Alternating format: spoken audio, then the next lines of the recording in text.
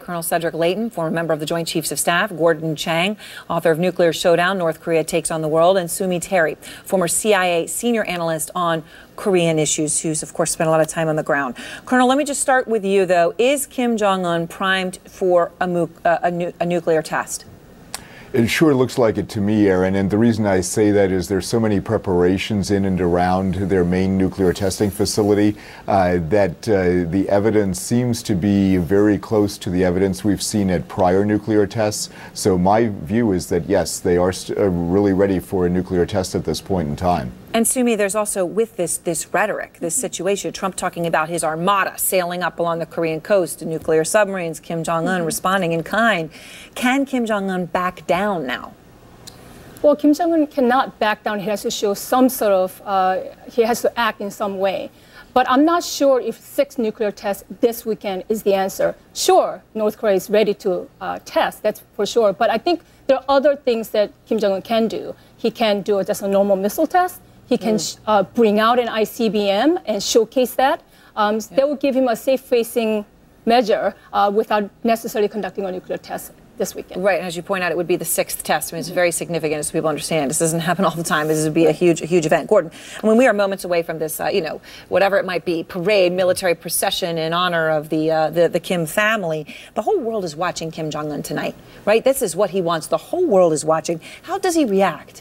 Well, I think that he's got to show, as you mentioned, some strength. But also, we've got to remember that if this were, let's say, Thursday, we would all be saying that there would definitely be the 6th test. But I think Trump stunned Xi Jinping, the Chinese ruler, and it also stunned Kim Jong-un, especially with the test of that mother of all bombs intended to go after underground facilities, and North Korea has a lot of them. So I think that they probably won't test, and the reason is until they think they've figured him out, they're going to be very cautious of dealing with the American leader. And Colonel, you know, North Korea's vice foreign minister saying, I just want to quote what he said, "We are comparing Trump's policy toward the DPRK with the former administrations, and we have concluded it's becoming more vicious and more aggressive." I mean, that's certainly objectively a true statement. When Obama was president, though, Kim Jong-un was obviously incredibly aggressive towards him as well. He had videos where Obama's head was erupting in flames. New York City was being struck by a missile. I mean, Colonel, what will Kim Jong-un really do to Trump?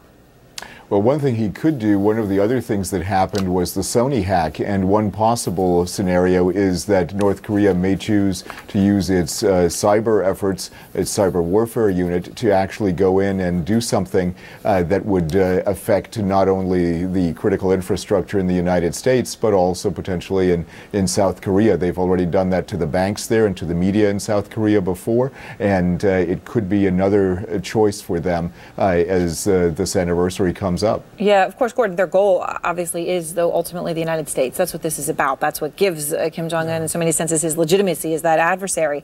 The vice foreign minister also said if the U.S. comes up with a dangerous military option, we'll deal with it with our preemptive strike. This means war. Which is what they came out directly and said.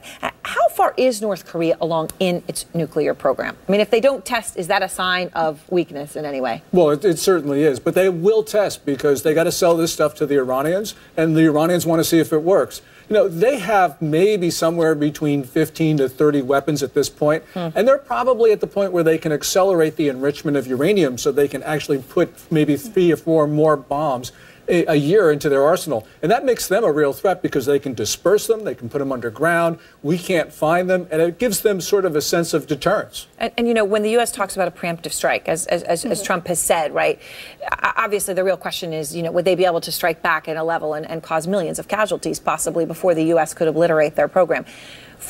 As a former CIA analyst, do we even know, as the United States, where all their nuclear facilities are, how deep below the ground they are? Do we even know? We certainly do not. I mean, we know some sites, but we cannot count for all the sites. There are a lot of covert sites that have nuclear weapons and missiles. This is why brinkmanship is such a dangerous ploy. I mean, I think right now, either we have to back down and look sort of weak, or we have to sort of follow through. So if there is a nuke test, what are we going to do? Right? I mean, if we don't do something, it makes us look sort of weak. And Colonel, is that the case? If there is a test, whatever that is, if it's tomorrow or 5 days from now, whatever it is, you're all agreeing it's happening. Does Trump have to strike or do something? He doesn't have to, but he's also done something where. But he's not a guy who wants to look weak. I mean, we all know that. I mean, it's, you know, right. Assuming is saying. I mean, if he looks weak, he wouldn't accept that, would he? I don't think he would, and that's, I mean, technically he doesn't have to do something, but I think he would, and the question is exactly what form that action would take. He has to be very careful to keep everything that he does within bounds so that it doesn't precipitate, for example, an artillery attack on Seoul or something like that.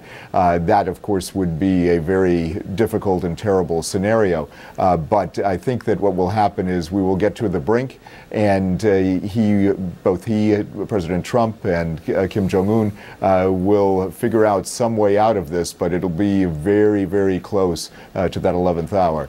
Of course, we are talking about two leaders who are very, very unpredictable and in a bizarre